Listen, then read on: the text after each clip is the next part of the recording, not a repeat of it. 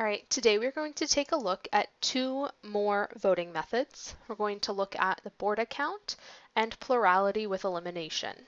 So first of all, Borda count method was named for Jean-Charles de Borda, who was a French mathematician in the 1700s. So for this method, each place on a ballot is assigned points. So it does take into account all of the voters' preferences from their first choice to their last choice. And the winner is the person or the candidate who has the most points. And the goal is that that person who gets the most points will be generally acceptable to most of the voters. So here's how you set up the Borda count. If you have n candidates, then a first place vote earns you n points, a second place vote earns you n minus 1 points, etc., and then a last place vote earns you 1 point. You total up the points for each candidate. The candidate with the most points is the winner, or the Borda candidate.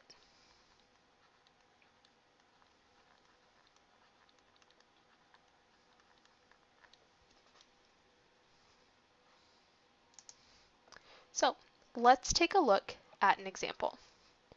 So we are using the same example that we looked at in the previous video with the Math Appreciation Society and their election for their club president.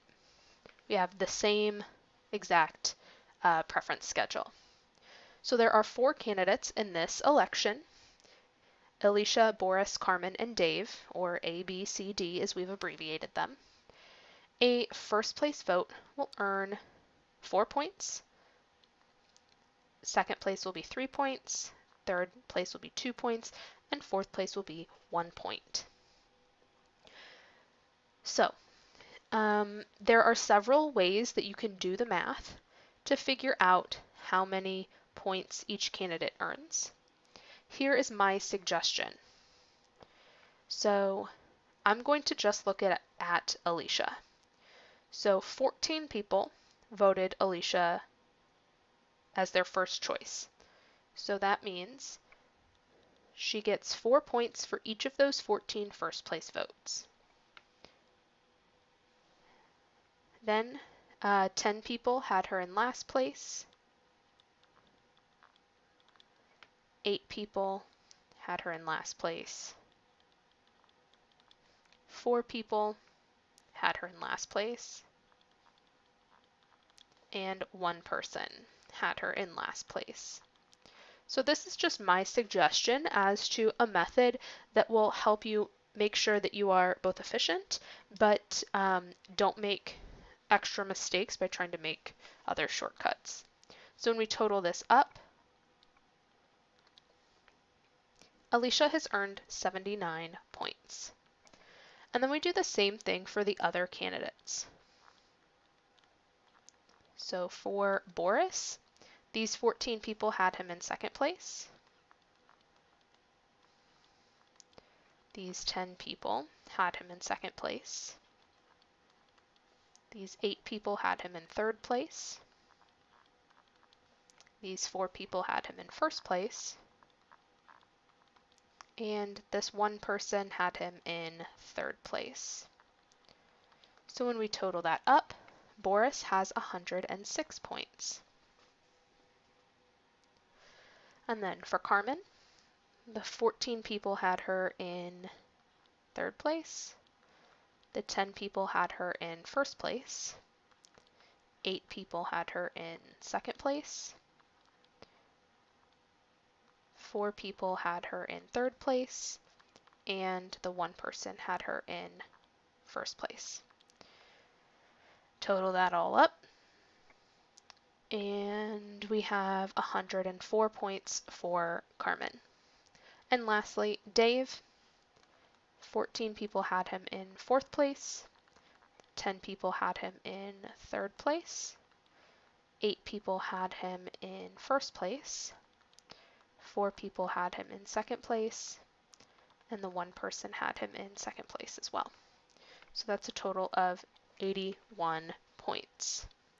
So the person with the most points is Boris. So Boris is the Borda candidate.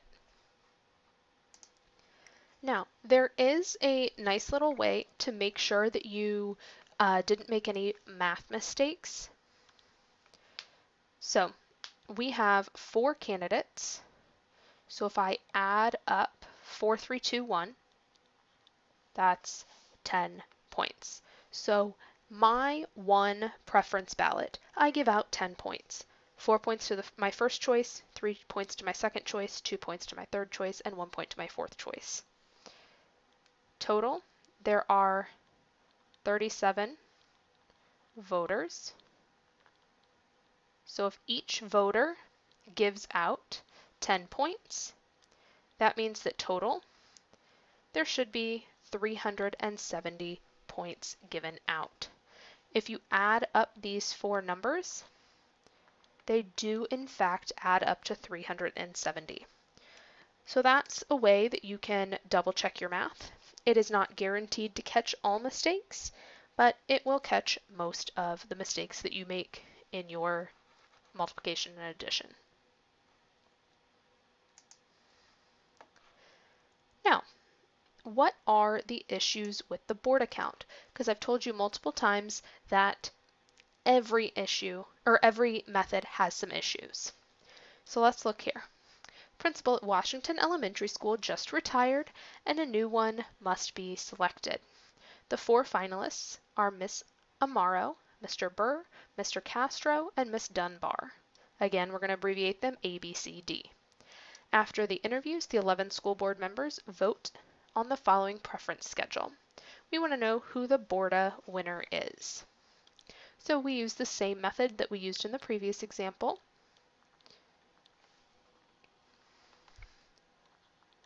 So Miss Amaro has 6 people who voted her as their first choice, 2 people who made her, their fourth choice, and 3 people who had her as their fourth choice. So that's 29 votes. Mr. Burr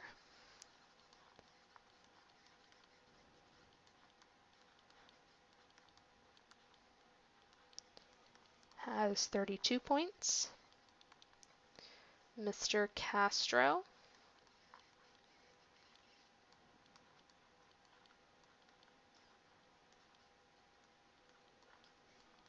has 30 points. And Miss Dunbar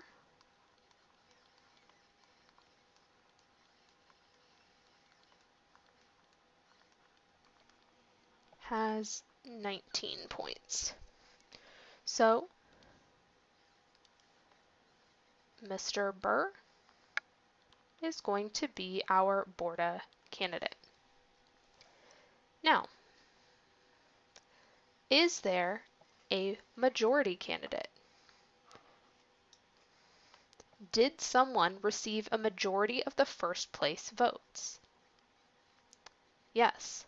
Miss Amaro had 6 of 11 votes.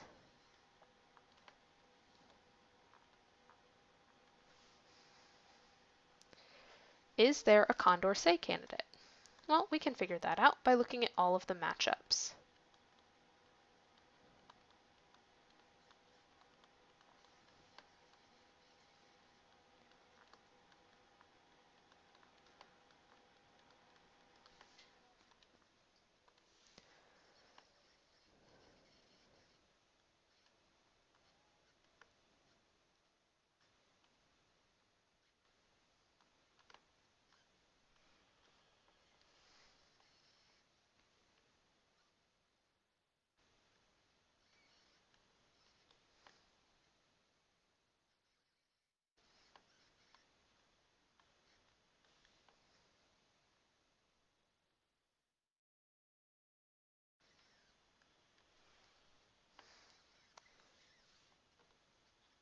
So Miss Amaro won all of her head-to-head matchups. So Miss Amaro is also our Condorcet candidate.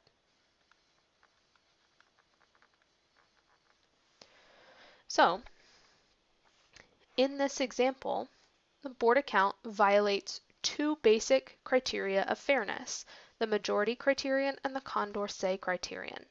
We have a majority candidate, and that candidate did not win by the board account. We also have a Condorcet candidate, and that candidate did not win by the board account, both of which are problematic. So, in real life, the board account method is used for quite a few selection processes, actually. It's used for sports awards, college football polls, some music industry awards, and a lot of hiring for principals, university presidents, and corporate executives. So it is a fairly common voting method. Now let's look at plurality with elimination. This is also called instant runoff, which is what we discussed in class the other day. So we take our original preference schedule and we are going to eliminate candidates with the fewest first place votes until we get one candidate with a majority.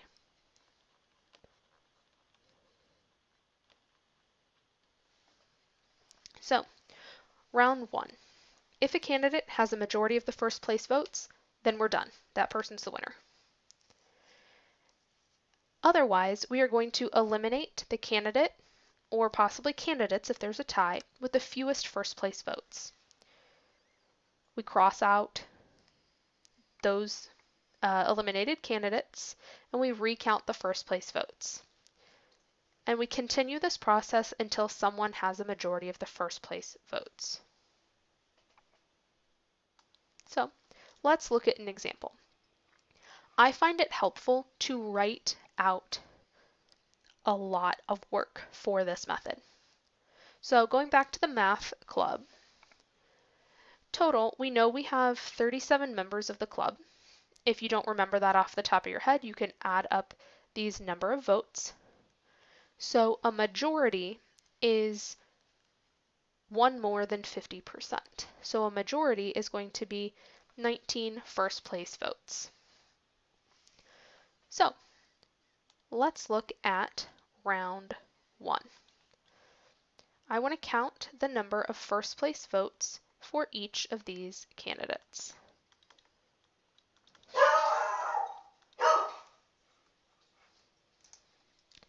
So Alicia has 14 first place votes. Boris has 4 first place votes. Carmen has 11 first place votes. And Dave has 8 first place votes. So we are going to eliminate the person with the fewest first place votes, which is Boris. So when I go into round two, I am just going to copy down these columns just with Boris eliminated from each column.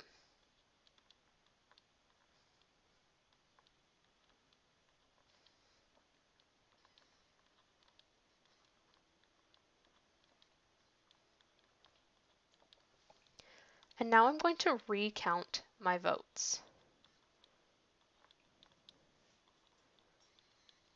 Alicia still has 14 first place votes. Carmen has 11 and Dave has 12. So I'm going to, nobody has 19 votes yet, so I'm going to eliminate the last place person, which is Carmen, and I'm going to continue. Now on to round three. I'm going to eliminate Carmen, so now I'm just left with Alicia and Dave.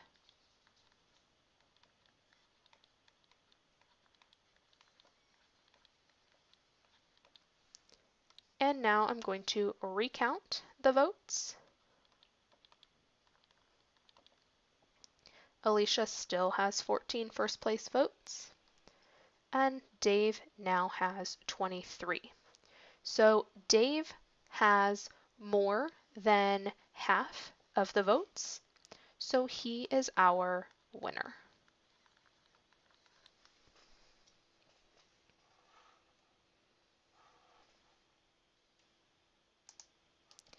So, is this a fair method? Well, if a candidate gets the majority of the first place votes in the first round, then we're done. So instant runoff or plurality with elimination is going to satisfy the majority criterion. If somebody has a majority, they win. If you look back at the previous video, we know that Carmen was our Condorcet winner, but Dave won runoff or plurality with elimination, so that means that this method can violate the Condorcet criterion.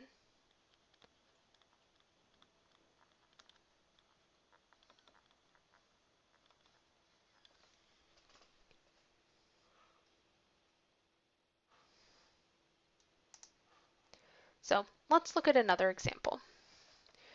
We are looking at the mayor of Kingsburg. We have 5 candidates, candidates A, B, C, D, and E.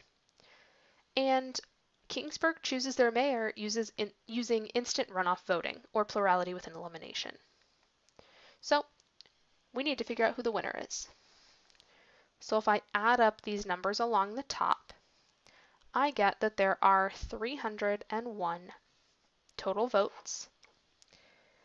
Majority is going to be half of this, rounded up, or half of it plus 1, which is going to be 151. So let's start this process. Let's count up all of the votes for these candidates. So candidate A has 93 first place votes. Candidate B has 44. Candidate C has 40. Candidate D has 43. And candidate E has 81. So I'm going to eliminate the person with the fewest first place votes, which is candidate C. And I'm going to continue because nobody has 151 votes yet. So I've eliminated C. So I just delete C from each of the columns.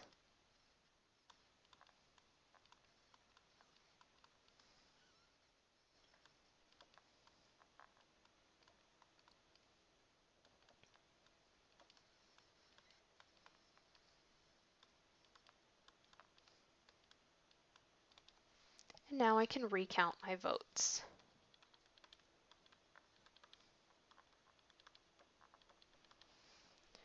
So A now has 103 first place votes.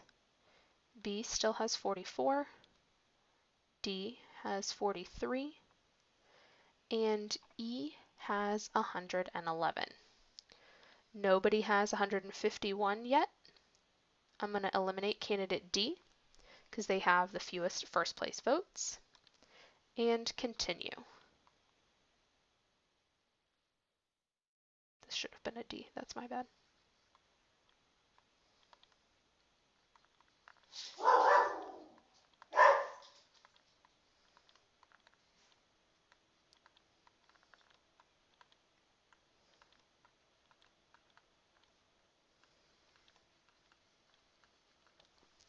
And let's count our votes again.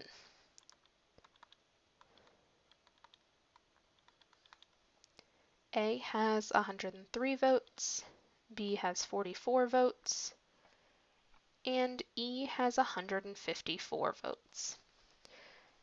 Now, even though I have not narrowed it down to just 2 candidates, I can go ahead and stop here because candidate E has over half the votes.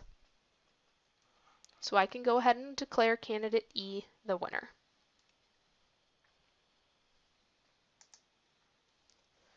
Now, as with every other voting method, there are issues with plurality with elimination or instant runoff voting. So let's say that this is our preliminary vote. This is our first round of voting. Let me write out the totals for each of these candidates. A has 11, B has 8, C has 10. So B would get eliminated because they have the fewest number of first place votes, and candidate C would become our majority winner. If you don't believe me in that statement, you can continue and write out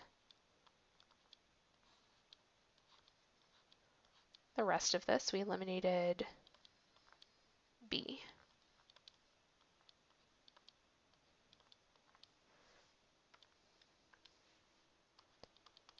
So A has 11 and C has 18. So C's our winner. Now, let's say some information is leaked and the 4 voters in the last column decide that they want to keep C from winning for some reason. So they switch their votes as follows. So you can see that we have changed these 4 votes from ACB to CAB. Now, if we redo this, oops, forgot to switch back to the pen.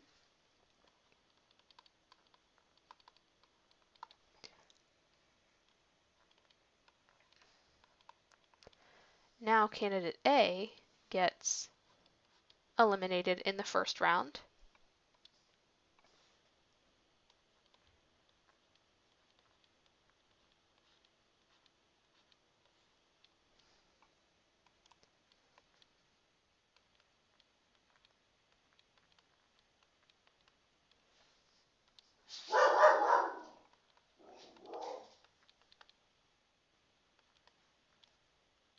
And now we have made it so that candidate B wins,